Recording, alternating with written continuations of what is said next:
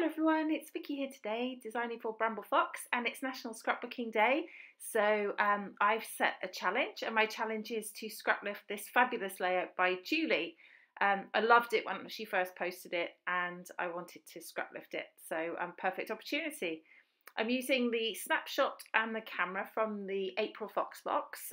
The colours are fabulous, lovely, bright, boyish colours, and I'm using the Cocoa Vanilla No Limits collection again. I bought the whole collection, so I need to make the most of it, and I love doing boy layouts. Actually, it just makes a change because lots of my layouts are girly. So here we go. I've pulled out the little cards that come in this collection, and I just want to emulate what Julie did with the tags all behind her photos, and I'm going to use these cards instead. I am going to put some tags in as well, but I wanted to use these cards. And I've just ripped one to go down the edge, and I think about that one at the bottom, which I don't use, but I do put something down there. Okay, so I've got the embellishment pack out, and I'm going to put some of these black and white frames on, which I really love. I can use lots and lots of bits on here, die cuts, because if you saw Julie's original layout, it's very layered, lots of different things going on. So it's a perfect excuse to use up lots of bits and pieces. I've got a scallop punch here, which I'm using on this paper to do my piece across the middle, like Julie has. And I think that that looks quite nice with a little scallop. And I'm going to put some of this here, this orange and sort of, well, just a couple of shades of orange across there for a bit of extra colour.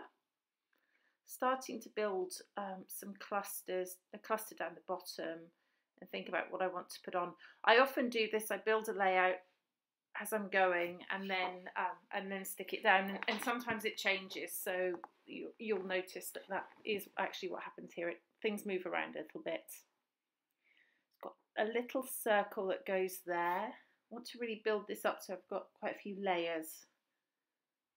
The tickets, Julie has some tickets going across hers. I haven't got the same type of tickets, but I thought it's a perfect opportunity to put those in as I'm scraplifting.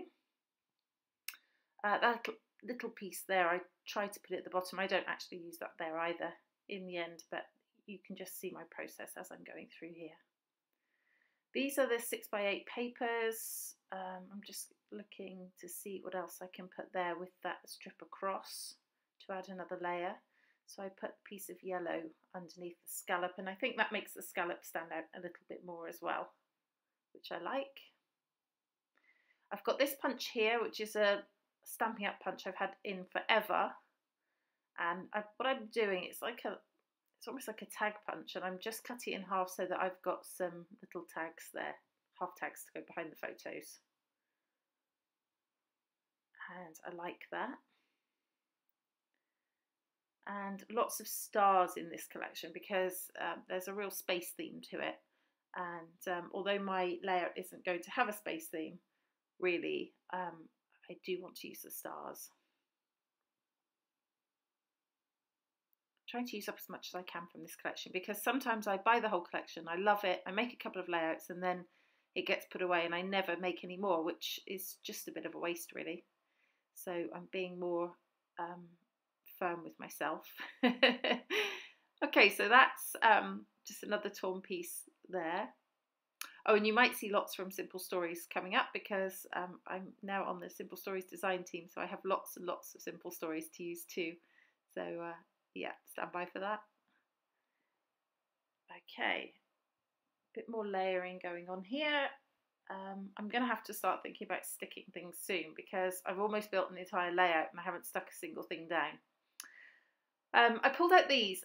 I've had these forever, like seriously forever, and I thought, when am I ever going to use these on a layout if I don't use them now? It's just perfect. So I've used those. Goodness only knows where they came from or how long I've actually had them, but they work brilliantly. So always look back at your old stash, because I can't be the only one who has lots and lots of ribbons and threads and all sorts of strange things. So yeah, look back at your old stash. That's my takeaway from this video, I think. Okay, so now I'm just going to make a couple of, well, no, I'm going to make one tag now, and I'm going to make another one in bit actually, but I'm just doing the one for now. And I'm going to put this tag underneath at the bottom. So I'm just punching a hole with my crocodile, and then I'm going to put some black thread in through it. Actually here I'm just sifting through, I'm trying to figure out which colour thread I'm going to use, but I do eventually settle on black. Okay, so I'm just going to tie a bit around there, and then I'm going to stick it down. I think I'm going to distress the edge and stick it down, but that obviously is going to come in a minute. Another little tag in there next to the photo. Just wanting to layer up and using as many layers as I can. Oh, well, I've got my glue gun out, so it must mean that I'm starting to think about sticking. Here we go. We're distressing the edge of this tag, and then I'm just going to stick that directly down to the page, because I know it's going to go there. And then I'm going to build off of that for my sticking session. So I'm going to stick those tags onto the little pocket life card there, and then do that in a couple of places. Stick things that are lower down, and then start to stick the other pieces. See, it's all coming apart now, and this is where things can go wrong.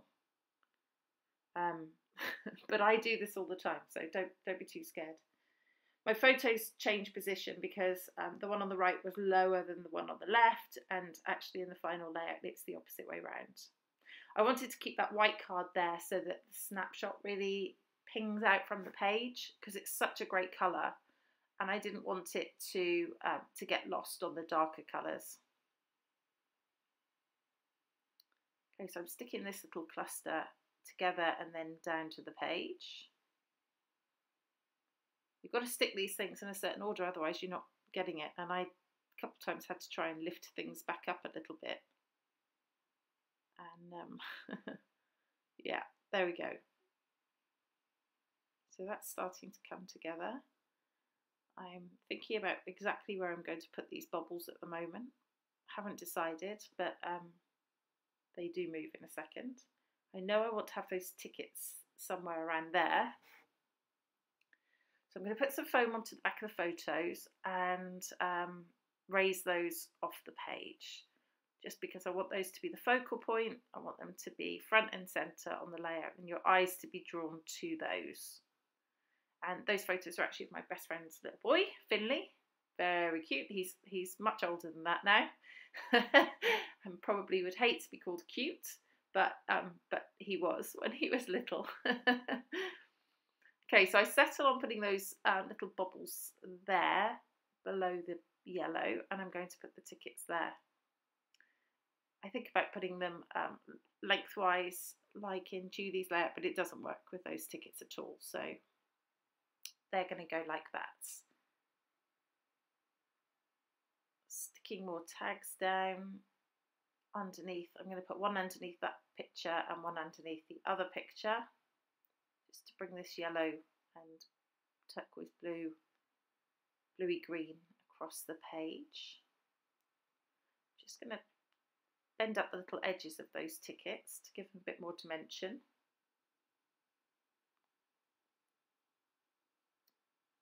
There we go.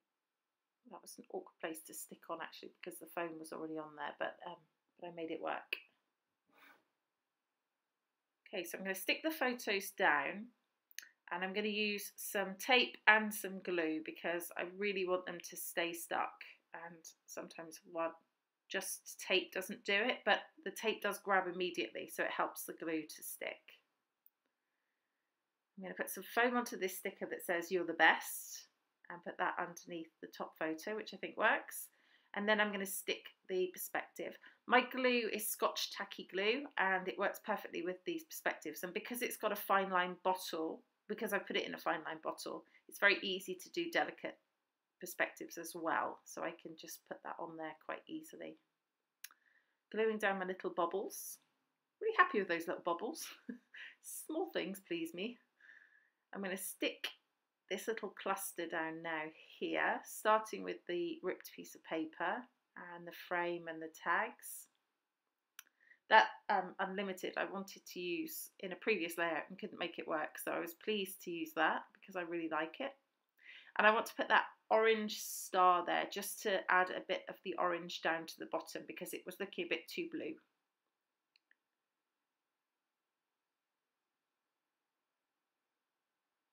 And so I just put a little tiny little piece of foam on the back and then glue that one down as well. Okay, my desk, I'm such a messy scrapper. Look at my desk. I mean, seriously. Oh dear, some people you watch, their desk remains tidy throughout. Not me. Not me. If you're looking for tidy scrapping, you're in the wrong place. Okay, so yeah, just taking some of the chipboard stars as well to add onto here for those extra layers, and they're just going to go up there along with that blue star. I love everything in this kit. It just all looks fabulous. Another star there. I think we're nearly done. I think I'm going to make another tag in a second to go up at the top. Let me see. Oh no, I'm going to stick down my smile camera first, which comes with the Snapshot. It's the same colour and that works there.